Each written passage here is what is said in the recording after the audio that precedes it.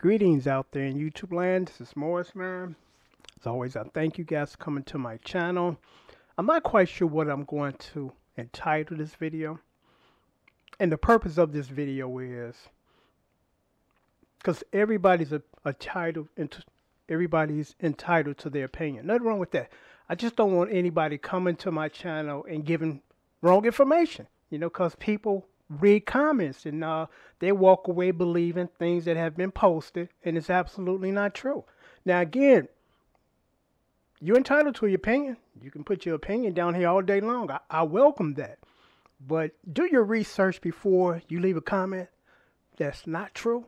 Because I just did a video. Actually, it's a repost. I did a video about Eddie Hazel's playing. And actually, it was a repost. I think I posted that in 2016. And I thought it was a good idea for my newer viewers that were not here before 2016 to repost this. So I did. And it basically talks about Eddie Hazel. I am by no means an expert on Eddie Hazel. I grew up on Parliament more so than Funkadelics. But I did a little research. I've heard him play on recordings, and he was a genius. And, one would ask, well, why didn't he become as big as Hendrix? And my opinion in that video, and I do a recap of that video, not about to redo it again here. My opinion is, or theory is, because I worked with some guys years ago in rappers, and they had this in one of their songs, and I'll never forget it. He said, in order to be successful, you got to be one of three things: first, best, or different. And in Eddie Hazel's case, he was not first. Jimmy was first. So, it's like two kings cannot share the same stage at the same time. The reason why Rupert Holmes, which is one of my all-time favorite songwriters, was not big as Barry Manilow, because he came out around the time Barry Manilow did. And here's I guess, something to substantiate that, because in Rupert Holmes' liner of his greatest hits, in the liner sleeve, it said this: to one of the greatest songwriters ever, signed Barry Manilow. So even Barry Manilow was giving him the nod to say, yeah, you this good, but I'm sharing this stage right now, or should I say, I'm on this stage, and we can't have two kings on the stage at once. So that's what happened. It's the same thing with Eddie Hazel. Eddie Hazel could go.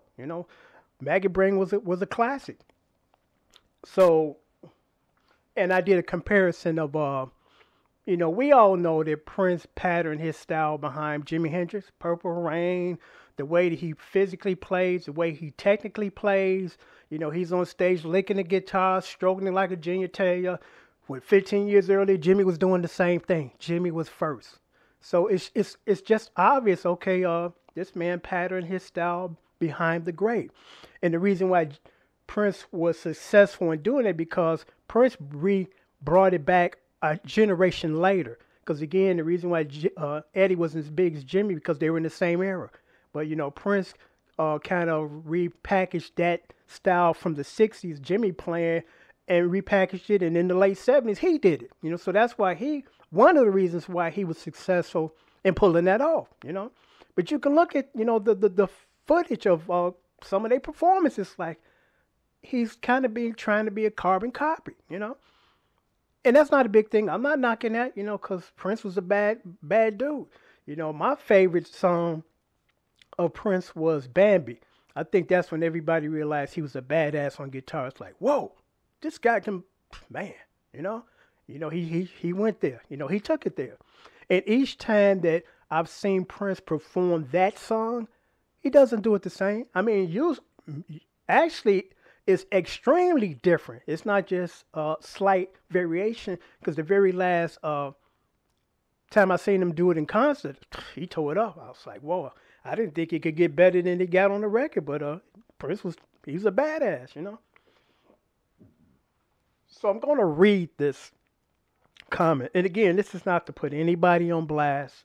It's not to go into, I'm right and you wrong. None of that. It's just that some of this information is not accurate. And like I said, on my channel, I kind of like my comments to be accurate. It still is somewhere else. Again, I stress, you're entitled to your opinion. You can post that all day long down there, But it says Prince and Jimmy had different styles. Okay. People compare the two because they're black. No, got nothing to do with your color. You know, it has nothing to do with the picking of their skin. Why they say one has the same style as the other. You know, but again, that's an opinion, but it's not accurate. Prince had a soulful tone to his guitar playing, whereas Jimmy had a classic rock style. Two different people, two different eras. You don't expect Prince to come up on stage with just two other guys, a power trio like Jimmy did, and do Jimmy. You know, this was the late 70s when Prince came out, so he was doing his thing according to the time and era that he was doing his thing, you know. Oh, let's see, classic styles.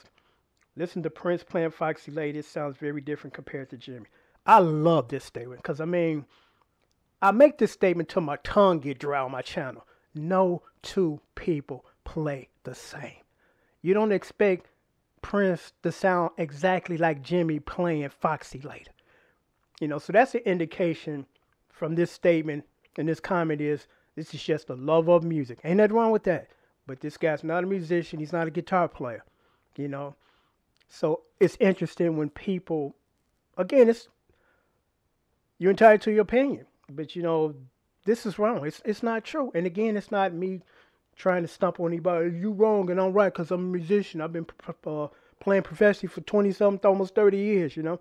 It's not about that. It's just this is not accurate information. And I don't want my young viewers reading this and believing this because this is not true. You know, it's not true. Like I said, even, let's just take Jimmy for the example. Even, and I'm going to use him example. And this applies to just about everybody that's a musician. You don't play your own stuff the same. You know, if you follow footage of your artist playing his song, one of his songs, and then 20 years later he's playing it, he's not going to play it exactly like he did 20 years ago. For several reasons. One, they get bored with the same arrangement. Two, you expound on your original creation. I do that all the time with my songs. I go back, I'm like, I should have worded it this way, the melody. Or I should have put in a piano here instead of a guitar. You know, it never stops. You know, you have to kind of shut the door because if you don't, you'll be going back and forth with the same one song for 40 years. I'm going to do a 14th version of it. You have to shut it down and move on. Shut it down and move on, you know. And that's what we do. But I just thought I would post this video because, again, and I stress this. This is not, you know, you're entitled to your opinion, but when your opinion is not accurate, not even close, you know, you got to get called out and not get called out in a negative way because that's what I'm really trying to stress here. I'm not trying to be negative with this comment or video. I'm just trying to set the record straight so when the young, aspiring guitar players follow my channel and read the comments, they walk away with accurate information instead of just someone's opinion, and that opinion is not accurate, it's not even close, you know? So that's all I'm doing here, and until next time, take care, and thanks for watching.